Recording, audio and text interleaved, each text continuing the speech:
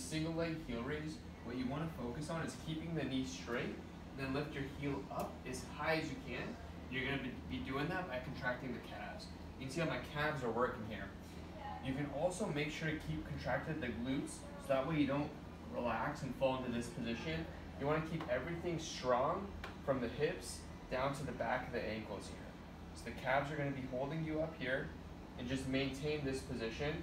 Make sure to keep an evenness from the big toe to the pinky, so that way you're not falling in or falling out. So I'm making sure that I'm pushing in with my big toe and my fifth toe, and just holding this position. All right, in this position, place something up against the wall just to give your knee some cushion. And you're gonna keep this knee bent while bringing the heel up. Really focus on squeezing the calf here. And I'm loading the opposite leg right now because I don't want to put all my weight on this leg. But the more weight you lean onto this leg, the stronger that contraction is going to have to be on that calf.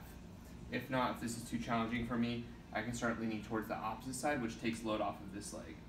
And with this foot, you want to focus on pushing with the big toe and the small toe as your pillars. Make sure not to roll out like this or roll in. You want to keep it pretty even, and then drive the heel up as high as you can and just hold that position. You should be feeling it in your calf muscle. Here are two really easy isometric exercises you can do. So here I'm using a hip band wrapped around the ball of my foot. While keeping the knee extended, I'm plantar flexing the foot or pointing my toes away from me. And how I'm going to be doing that is by activating the calf muscles.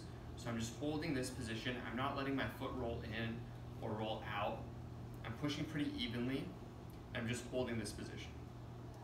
Another one is while keeping the knee bent, same thing.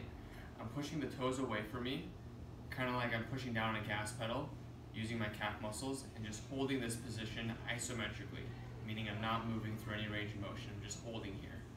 Really squeezing the calf, and that's where I should be feeling the burn,